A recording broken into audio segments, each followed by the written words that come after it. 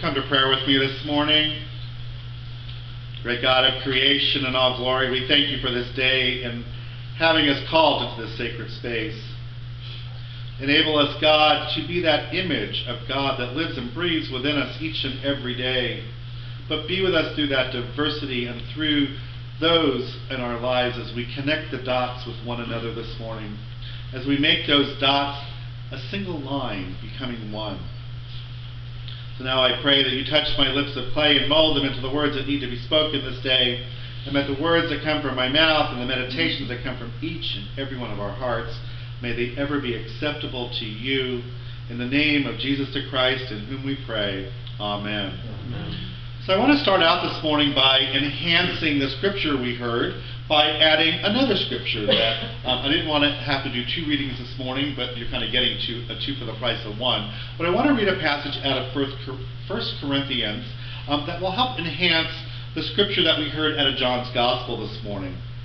So hear these words. Now there are varieties of gifts, but the same Spirit. And there are varieties of services, but the same God. There are varieties of activities, but it's the same God who activates all of them in every one. To each is given the manifestation of the Spirit for the common good. To the one is given through the Spirit the utterance of wisdom, and to another the utterance of knowledge according to that same Scripture. To another faith by the same Spirit, to another gifts of healing by one Spirit. To another the working of miracles, to another prophecy, to another the discernment of spirits, to another various kinds of tongues, to another the interpretation of those tongues. All these are activated by the one and the same Spirit, who allots to each one individually, just as the Spirit chooses. So this morning we conclude the series that we've had all month, our Pride Month series that we've been looking at the last several weeks. And we've looked at how we can pay it forward. We've looked at who those neighbors should be in our lives, and while taking that, using those tools and living the best possible diverse life we can each and every day. And this morning I want to start by asking us to rethink for ourselves and what it means to be church. But also, what does it mean for us to be a community that is 47 years young? Now keep in mind, we first came to Milwaukee in 1971. So it's 47 years in the community. This congregation happens to be celebrating 31 years. So look at it in a twofold. 47 years, but also where we've been in 31 years. And what does it mean for us to be a church that continues to seek out that relevance in the world? What does it mean for us to be the people who gather on the inside, but must have impact on the outside? We are the people who are connected with each other. We are people that are deeply loved. And we are people who want to love one another as God has loved us. How do we allow this gospel of good news to make a difference in our lives so that not just something that we see on a Sunday morning right here at Milwaukee MCC, but something that has that impact beyond Sunday worship? How do we dwell into that deeply? How do we delve more deeply into the covenants that we hold with one another? And how do we enable those sacred words that come from each and every one of our lives that doesn't just transform us, but transforms those out into the world? How do we connect? How do we serve? How do we invite? And ultimately, how do we celebrate? It is deeply embedded in the life of Jesus and how we must connect with one another. And in some of Paul's scriptures that we just heard, we hear the Apostle Paul, who we assume wrote the early church back in Corinth, and in his letter he implores the people to find that oneness with one another. Now, in order to understand why Paul wrote these words, we probably need to understand a little bit about the first letter that the church of Corinth received. The Corinth church, the Corinth people were in a disarray. They were starting to learn what it meant to be followers of Jesus. They were beginning to understand what it meant to be the people of justice and to be the people of equality.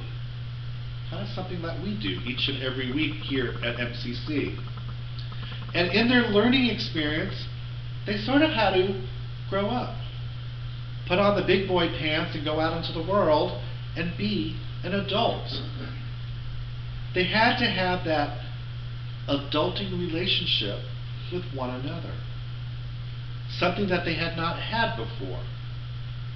And as part of this growing up, and as part of this understanding, and a part of this evolution as people and followers of Jesus, Paul implores upon them to remember that no matter where they were on their journey, no matter what gift they might have had, that the gifts are the same for the Spirit that unites each and every one of us. It was the gift of the holy. It wasn't just something that had natural attrition. It was something that was given to them, that they might become one in one another. It was also that they might be one to understand that there was no hierarchy of these gifts of Jesus that were given, and at the same time, there was no hierarchy of the gifts of the Holy Spirit. But rather, that the Holy knew that all of these gifts were needed to form this impact and to make a difference in the lives of the people. So we hear the Apostle Paul describe in the list of gifts, and yet it's probably not a complete or full list, that no matter what gift we have been given, we are all one in Christ Jesus. And that we should appreciate and indeed celebrate the giftedness of one another. So it seems that Paul lived in a world very similar to us, a world where we still have hierarchy and the hierarchy of gifts, and a world where we still believe that some are gifted more than some of us. I would hope that we don't do that, but our world still is in that, a little bit of that disarray. But rather than understanding that we are in this together, that we need one another, that we need all of us in order to move forward in that great commission of Jesus, that we love one another as Jesus has loved each of us. So these gifts of the holy that Paul describes in this early letter to Corinth is a reminder to the people. And I believe that we are reminded that we need to remain grounded in our own sacredness, in our own giftedness, and remain grounded in who we are and who God created us to be in order to be that body of Christ. So many gifts, one Spirit that gives to each and every one of us according to God's desire to live that experience that the world gives us each and every day. See, it seems like God has this understanding of humanity. This is the same example that in Christ is exemplified in John's writing that we heard this morning, where Jesus is praying. Jesus continues in his prayer and is praying to God in heaven and saying, "There is a Spirit within me. There is a God within me," says Jesus, "and that I want everyone else to receive it." In order to receive, you need to gather in these small groups of disciples, as the 12 did back when Jesus brought those disciples together. And in order for that to happen, it must be where we're connected with one another, and that we are deeply involved with each other, and that we're deeply embedded in what God is doing in each other's lives, that it might be shared beyond one another. Jesus was connected with enabling folks like you and I to get that message.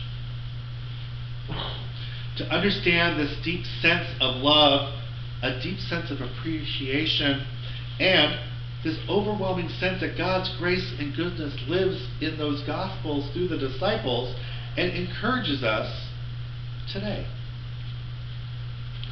It encourages us today, I was like adding syllables to that word, to find this depth to live, this depth of meaning, to get the passion and the depth of understanding who Jesus really is, who God really is within our life. In that connectedness, we connect with one another, having that connectedness in which we have that deep place within our hearts. And in order to do that, it's that deep place for our needs, that deep place when we grieve, where we are in our lives, and when we suffer a loss. I would kind of not really put suffering Jeff as a loss, but I kind of do because he's been with us for 23 years. But, it's a loss for us. I mean, even though he's not leaving the congregation, it's a process. For 23 years, we've had someone who has been faithful and has been here 99.9 of every Sunday of those 23 years, being dedicated to this church. And when we do that, we have to have that opportunity, that sense of that grief, that sense of celebration, and to know where to go. Folks, Milwaukee MCC is the place where we go. It's the place where we find that solace. It's that place where we find community. It's that place where we find connection. And it's a place where we must find a connection. It's a place that we go.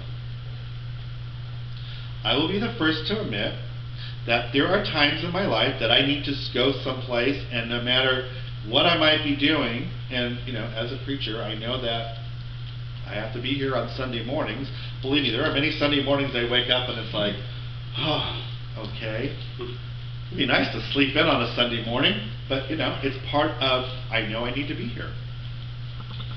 And with all that is going on in the days in, the days on in my life, I need to be with you on Sunday morning. Not just because it's my job, but because you are part of me.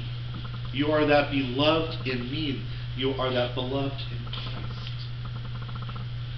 And sometimes it takes a little lesson to learn those things, but it helps us this morning that when we hear the scripture and we hear what words are out there, to know how loved we are and how deeply love is spread. So to understand that sometimes in these times, especially in a congregation this size, even though we're a small congregation, we're mighty. But sometimes it's difficult to connect with one another. And even sometimes it's just easy to slip in as it is to slip out. But in order to find our place and to find our faith and to find our place at the table, it is incumbent on each and every one of us to find those places of connection. And if it's just those sitting next to you on Sunday morning, take advantage of those connections that God allows us to find when we're together. I pray that you will find a way in which we might connect deeply and more deeper in prayer with one another. With persons or someone with you may not even know, but you'll find a connection. But that we find that hope within one another. But in those connections that we want to be able to build one another up rather than pull somebody down. We build those connections to enhance one another. rather than turn them away. Understand that when we connect deeply with one another, it's a hand in hand with one another. It's those deep connections with one another that we have that presence within us, but nonetheless have that presence of God back and forth. Just as those people in ancient time did, we discover that the different gifts are under all one Spirit. That we understand that God works so uniquely in each and every one of us, but nonetheless, God is in each and every one of us. And while at the same time, knowing that God works so differently through each of us, that when we bring it together, it becomes still the one. So what this all amounts to is that it's about each and every one of us. It's how we make an impact on the world. It's how each and every one of us are reminding that we must connect and reconnect with one another. If you haven't connected with somebody in a while, maybe it's time to think about connecting. But we must connect in order to deeply connect, that we must respect and love one another as Jesus tells us, and to love one another as Jesus has loved each of us. If we are a part of this congregation or even a part of this community, I want people to know that this is a place where God's love is made genuinely true and real each and every day. Not just on Sunday mornings, but each and every day of our lives, that we can turn to and we can reach out to both the joys in our lives and even the sorrows in our lives. Folks, that's what makes church church. Any one of us can show up on a Sunday morning and kind of sneak out at the end, trying not to see the pastor see you sneak out. Kind of sneak in, sit in the back, and then kind of slip out as church is over after we sing the closing song. I see those people. My vision is kind of 360 sometimes. But at the same time, we are called more just to do that. We are called to have that depth of friendship, that depth of relationship with one another that makes the difference in our lives. Now, I have to tell you that in the 2 years that I've lived in Milwaukee, it's been that long already, I've heard all sorts of gossip. I've heard all sorts of gossip right here in this congregation. Yeah, heaven forbid. But I've also heard gossip about me. More so in the early days when I got here, because there was this riff-raff going on. But I gotta tell you, if any of it was half true, I'd be living a glorious life. And maybe a few other things too, but I'd be living this glorious life probably of sin and debauchery.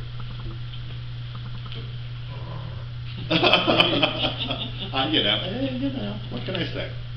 But it's surprising how many of us in our world and our community just want to tear people down and want to set up leaders for failure. But that's not who we are. And I'm going to tell you that it's not the ministry that Jesus had either. It's not that what we were taught. We were taught to love one another and to know what we need from one another and to strive and perhaps do it more so than ever. I think many times you've heard me, whether you like the person or not, still be friendly to them. Treat them as you would want to be treated by somebody else. I'll make a deal with you. If you have a question, and I've said this on more than one occasion, and the board also knows that I have an open door policy. It doesn't mean just because I'm not here. When I mean open door policy means you can get a hold of me, and you think that there's gossip going on, whether it's about me or you or somebody else or whatever, or you have a question, come to me. I'm not afraid to tell you the truth. I'm not afraid to tell you as it is, as some of you know. It may not be the answer you want to hear, but I will tell you like it is. And I've made that commitment and promise since I've been here since day one. I mean, the board can probably tell you, or those who have been on the board, that I am pretty much on the surface. I don't hide anything under the mat. You know, it's pretty much all out there. It's pretty transparent. And that was something that I made clear when I came 2 years ago, that we weren't going to hide anything under the carpet.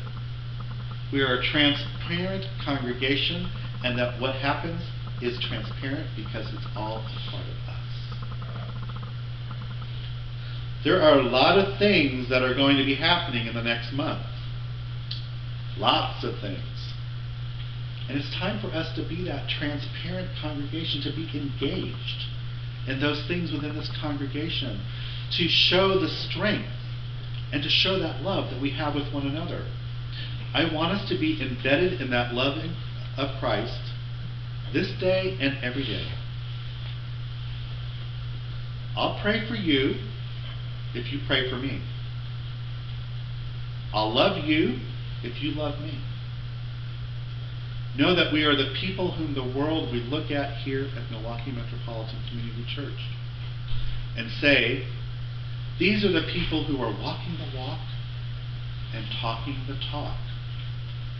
These are the people who are the example of grace and truth and wisdom and so on and so forth, because we are committed to be connected. Connecting those dots with one another. Remember as kids, those little coloring books that had all the little dots and little numbers, and you would take the crayon and just go from one to the other, connecting the dots to make the picture? That's what we need to do. We're those dots.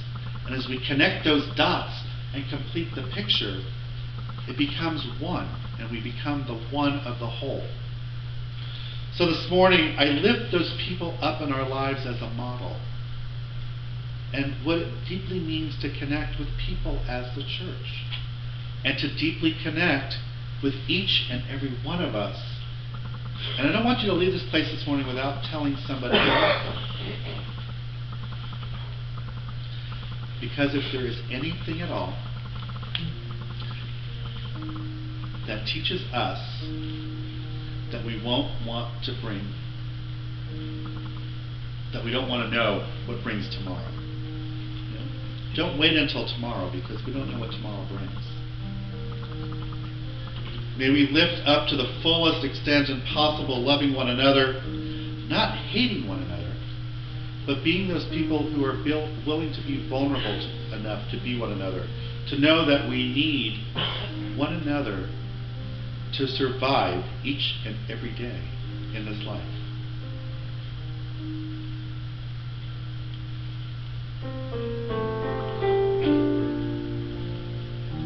I need you, you need me, we're all a part of God's body. Stand with me, really with me, we're all a part of God's body. It is God's will that every need be supplied. Are important to me, I need you to survive. Are important to me, I need you to survive.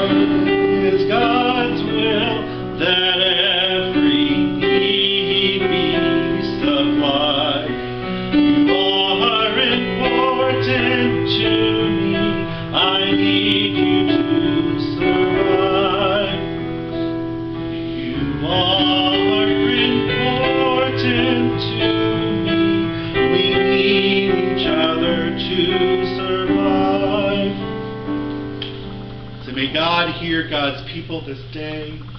May God bless you each and every day in Milwaukee Metropolitan Community Church. Amen. Amen. You may be seated.